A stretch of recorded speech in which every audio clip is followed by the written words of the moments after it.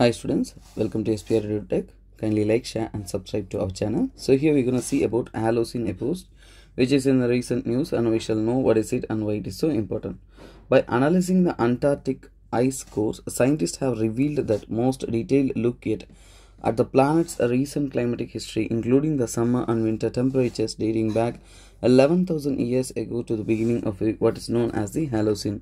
So here scientists have studied the Antarctica and also their ice core area, and also from there they had found out the temperature variations, everything dating back 11,000 years has been found out here, because the carbon and also the elements will be trapped in the ice, which stand as a evidence for the past historical things over there, and also geographical finding will be found through this halocene epoch. So here halocene epoch is a current period of geological time. Here this is a present time. This halocene epoch has begun from 12,000 to 11,500 years ago, and also close of the Paleolithic ice age, and also continues through today, which means now we are in a halocene epoch.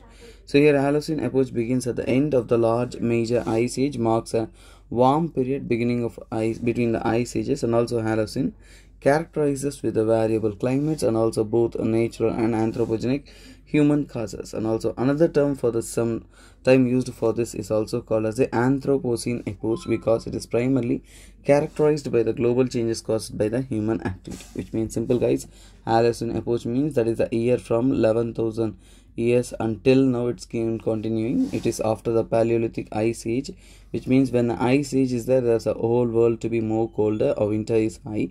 So now slowly we have a summer temperature and also winter temperature. When there is a variation in temperatures, this is what called as a halocene age. Halocene age is that age that we are epoch is the one we are now today, and also here it is the one also called as the Anthropocene. Anthropocene means what? Human activity is high, so that we call it as also Anthropocene epoch. This is all about the halocene epoch, which is recently present in the news.